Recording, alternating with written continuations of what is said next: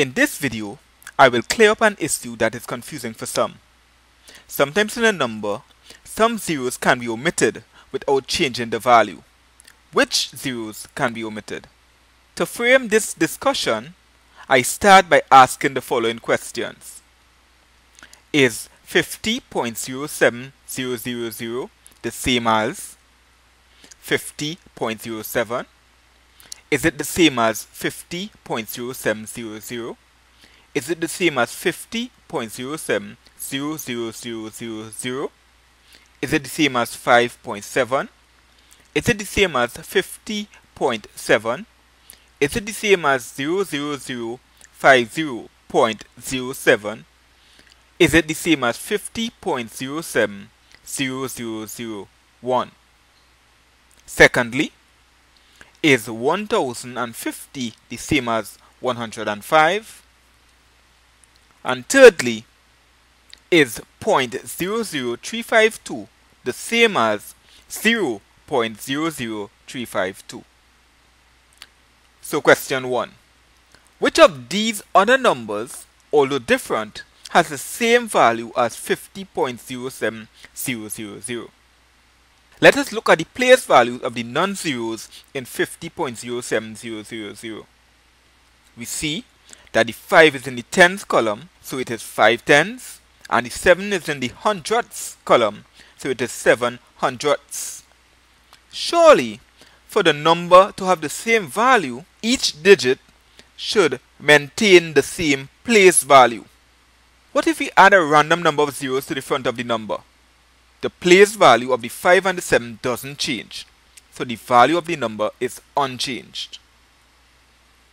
What if we add a random number of zeros to the back of the number? The place values and thus the value of the number still remains unchanged. This shows that 50.0700000 and 00050.07 have the same value as 50.07000. On the other hand, what happens if we remove the zero at the end? What happens if we remove all three zeros? Just as before, the place values of the 5 and 7 remain the same, and thus the value of the number remains the same. So 50.0700 and 50.07 are the same as 50.07000. So what about the others? 5.7. In 5.7, we remove all zeros, but recognize that the 5 is now in the ones column and the 7 is now in the tenths column. So the number is not the same. It does not have the same value. What about 50.7? Here we leave one zero. The 5 remains in the tenths column, but the 7 is no longer in the hundredths column. So the value of the number has changed. And 50.0700001, of course, adding or changing any non-zero digit changes the value of the number. So what have we learned so far? We have learned that the key to keeping the value of a number is to ensure that all the place value of the non-zero digits remain the same. And we have learned that the zeros between non-zero digits must remain. They act as placeholders.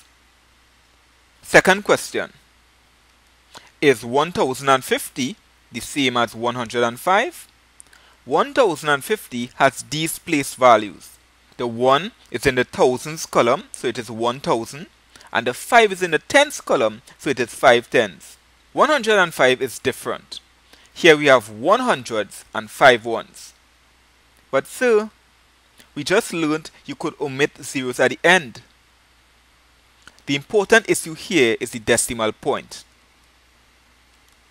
We cannot omit this zero because it holds the place of the decimal point.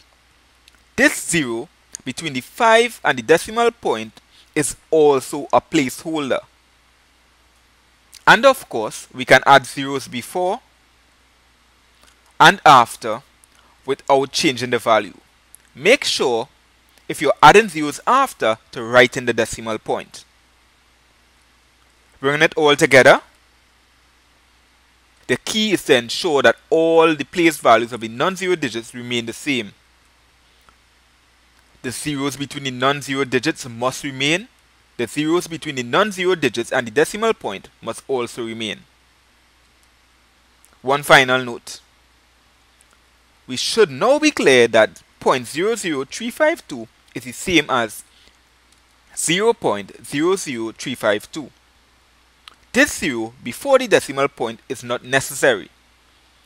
I always write it though because it is good style.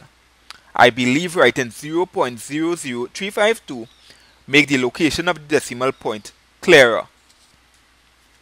That is it for this video. I am Mr. Dube.